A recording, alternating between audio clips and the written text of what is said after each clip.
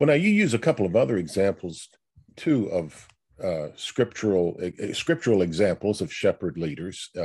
You give Barnabas in Acts as an example of a shepherd leader, and a good example, and then you use the Lord Jesus himself as the consummate example. Can you explain that?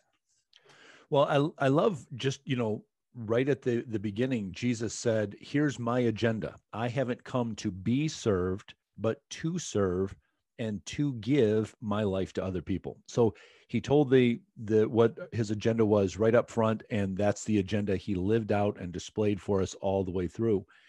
When Barnabas comes on the scene, we see kind of the same thing. His name is Joseph.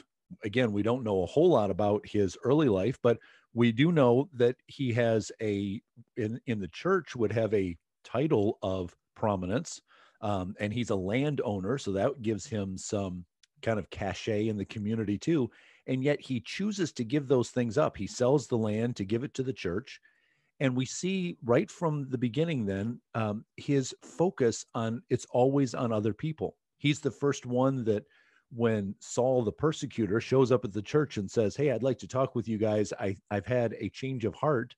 They don't really want to talk to him. It's Barnabas that puts his reputation on the line to say, I met with his brother.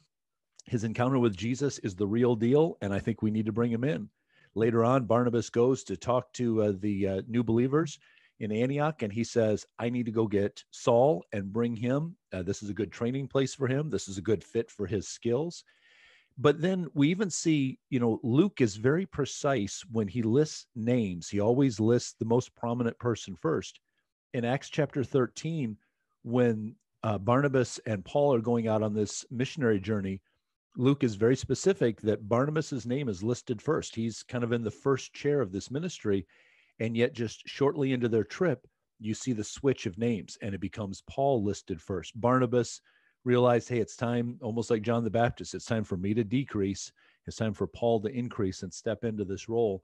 And then ultimately Barnabas just he's not in the spotlight anymore, but his focus is just always on what can I do to serve other people? Just like that example Jesus gave, I'm not here to be served, but to serve.